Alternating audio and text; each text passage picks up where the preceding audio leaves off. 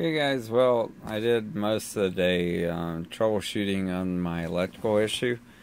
I I did make some video on it, but I don't think that's gonna be,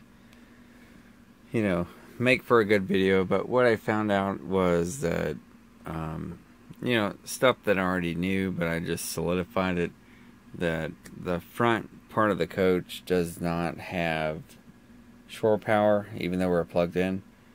The bathroom doesn't have any power at all. I found out that the GFI that's in the bathroom, that outlet, that one died. And even though I replaced it this past spring, I think, and but irrelevant of new parts, doesn't matter.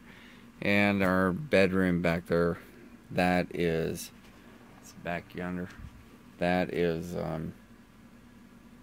on shore power. So what I did do is trace down and I think I'll try to stitch this in. I'm not good with putting the videos together.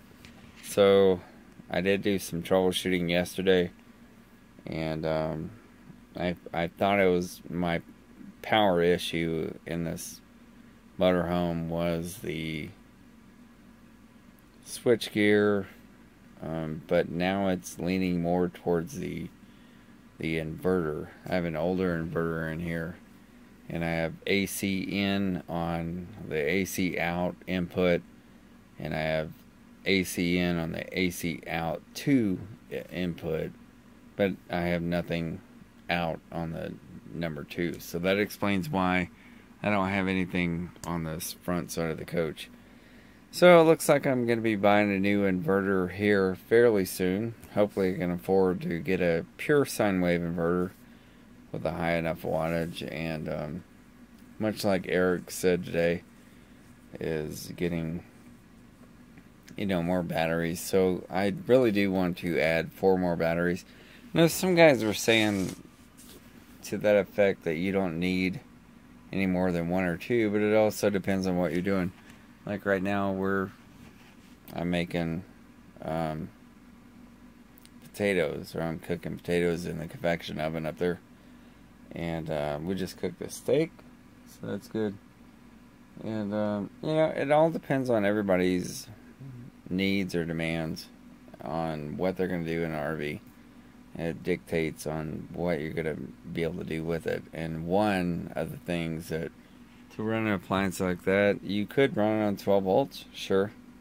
It's going to take an awful lot. I know an inverter takes an awful lot of energy just converted into 110, but it's with the cards that you have at hand that you're actually living with. So unless you're going to totally revamp everything, go solar crazy, which would be nice, but solar cooking and everything else, which is not exactly practical here in Colorado. But we're gonna make it happen. So yay! So it's just any of you guys that are thinking about going into RV full time, it really doesn't matter about your service records or everything else, because you're always going to be finding something else that is unserviceable that will go out, and it's just like a house. You're just gonna find something. So anyway, we're gonna eat dinner here, and hopefully you guys are having a good night. Talk to you later. Bye.